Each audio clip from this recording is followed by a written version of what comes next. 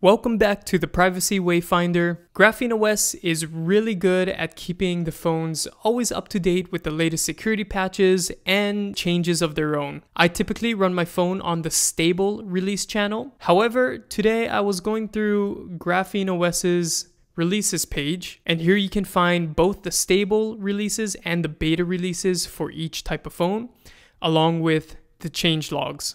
Currently, today is October 13th, and for the Pixel 5, which is what I have, the stable release is 2022-10-0300. The beta release for the Pixel 5 is 2022-10-1200. I was going through this page today, and I saw this 2022-10-1200, and I noticed two changes on here that are absolutely incredible. If you've been following my videos, you know that my first step when downloading an app before even using it is to go into the app permissions and turning things off that I don't need.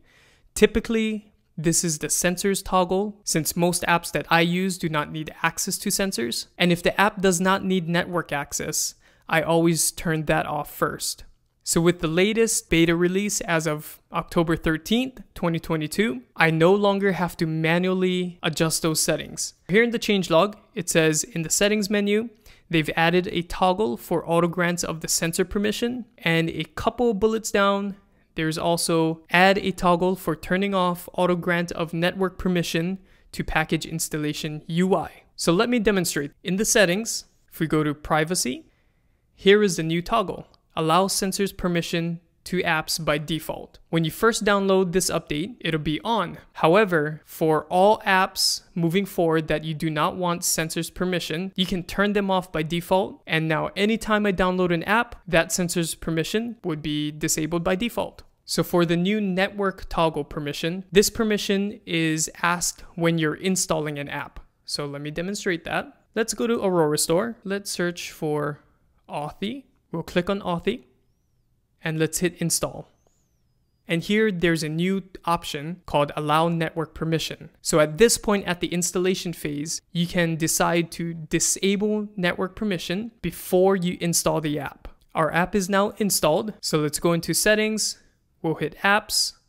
Let's see all apps and let's go to Authy. And now you can see that network and sensors permissions are off by default and no permissions are granted. And to demonstrate the typical install before this update, let's just uninstall this app. Let's go back to our privacy setting. Let's turn the sensors permission back on and let's install the Authy app again. So this time, I'm just gonna hit install. I'm gonna leave allow network permission on. The app is installed. Let's go to our app permissions. We'll go to Authy.